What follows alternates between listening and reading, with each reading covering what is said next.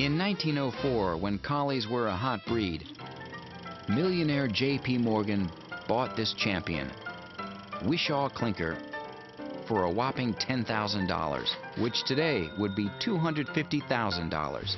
Later, the Tales of Lassie made her the most famous dog in the world. She even has her own star on the Hollywood Walk of Fame.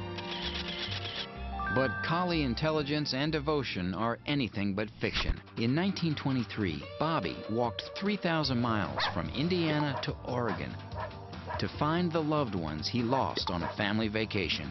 Okay, so the collie, let's face it, it's the Boy Scout of the dog world. Collies were developed centuries ago in the hills of Scotland and Wales to be man's all-around helper, herder, guard dog, and devoted companion. Their name actually comes from a black-faced sheep that they used to herd, and it's called a collie. Most folks believe collies are the descendants of dogs that came to Great Britain with the Roman invaders of 50 BC.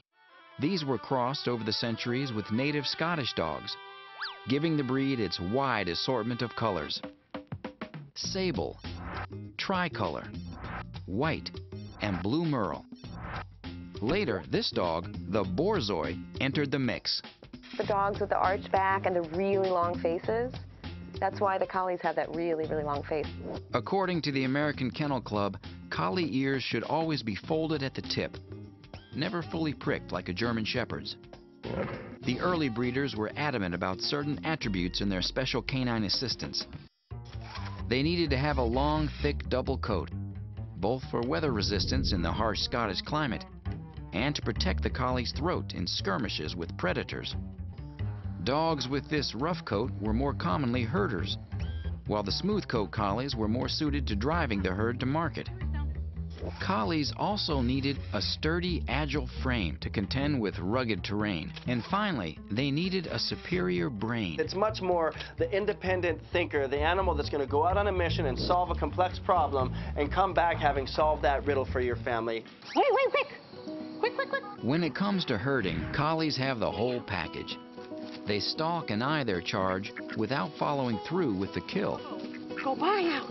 Much better. And they have the smarts to learn what their handlers want.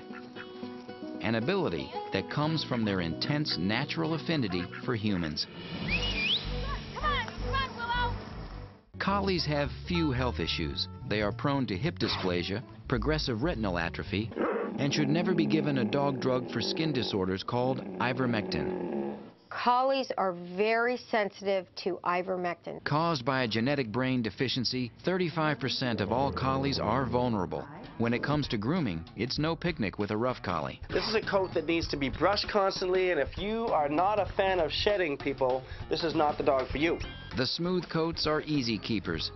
Collies were bred to work closely with people, so they are easily trained. Collies love and are naturally protective of children. But remember, herding is in their blood. The collie report card then looks like this. They're good in heat and cold and can live in small spaces if exercised every day. For health, collies score high marks, but watch for big dog problems. Grooming can be intensive depending on the coat type. They're one of the most trainable dogs anywhere, and collies are good family dogs, providing you socialize them to children when they're young. This is a good doggy.